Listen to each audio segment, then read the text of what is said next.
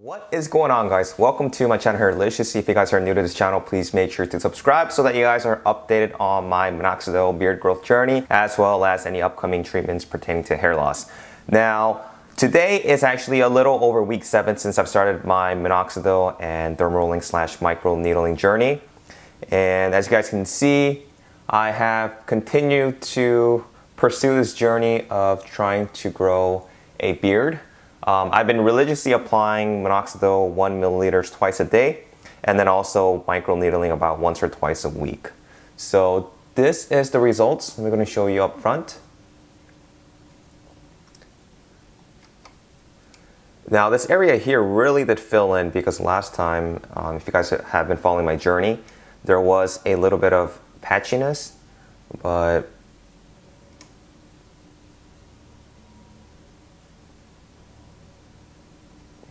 here's how it looks. And also at week 7, I've noticed a lot of sideburn hair growth. I don't know if you guys can see from the video here, but there's a lot of vellus hairs that have been growing terminal.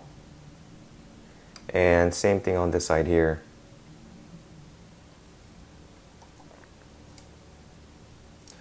I don't know if you guys can see it, but there's a lot of hair growth. A lot of them are vellus, and some of them did turn terminal, which is always a good thing. Now, I still need to have some hairs growing here. But yeah, it's filling really nicely. And I think I started seeing the most results at week 7 right now. Before, I didn't really see too much growth. I only saw a little bit of vellus hair, but everything is growing a lot.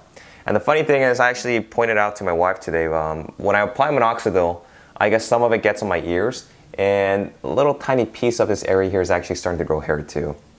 So it's pretty interesting. The skin is a little bit dry when you guys apply Minoxidil. This is the one that I use, but it gets better over time. But I don't think the dryness ever goes away. If you want, you can go ahead and apply some type of lotion or something like that, but in my case, it doesn't look too bad. Now I do derma roll once or twice a week. I find that derma rolling is a little bit easier than micro needling, and so this is the one that I use. This is the titanium 192 needles, and it's pretty easy. So all you're going to do is you're just gonna roll it, and you don't even have to apply any pressure. When you're changing directions, make sure to lift it up so that it doesn't scrape your skin. But pretty much I've been doing this,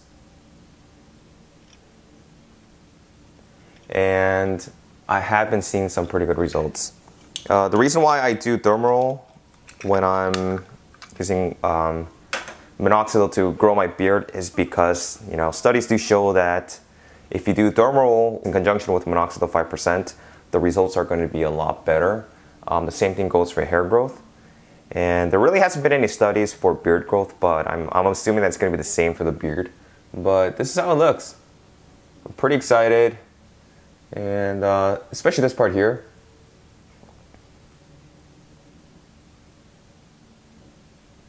A lot of it has been filling in, so that's always pretty interesting and exciting. But yeah, this is at week 7, and this is how it looks. Now, I'm also going to do an update on my hair transplant. I actually am going to get a second hair transplant sometime in November, so please stay tuned for that. I will go ahead and do an announcement and tell you exactly why I'm getting a second hair transplant, which doctor I'm going to, and all that good stuff. But stay tuned for that, guys. If you guys have any questions as far as the Minoxidil beard growth journey, make sure to leave me some comments below, and I will talk to you guys next time. Take care.